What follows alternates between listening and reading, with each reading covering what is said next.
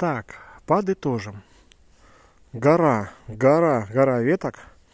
Здесь подобрали сюда это все кверху, чтобы поплотнее.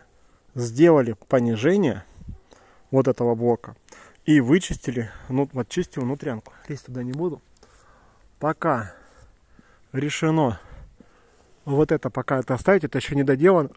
Здесь нужно подрезать.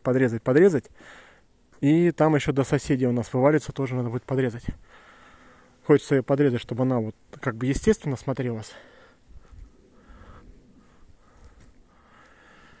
Сейчас покажу, как выглядит с этой стороны. Что у нас по поводу общего понижения. Здесь понижалось довольно серьезно. Это выглядит сейчас пока вот таким образом. У нас стоит туя и пошли полностью снесены макушки. Старался за ориентир вот те макушки. Вот сейчас там наверху дорастут побеги, новые, хвоя растет.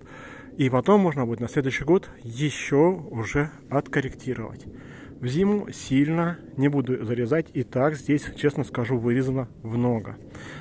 Теперь снег, не снег. Снег местами где-то ветки подклоняет. И можно будет еще подкорректировать. То есть задача сделать так, чтобы в итоге здесь не лазить с завязками. Чтобы они сами себя держали. Низа подобрались. Сейчас вроде как там у нас прогалы. Но там позарезал тоже еще чуть обрастет. Потом еще раз будет подрезка. И она подзаполнится, стенка. И мы подвыровняем.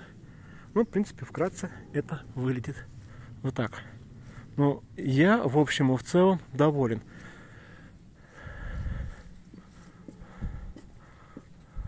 Вот так вот выйду.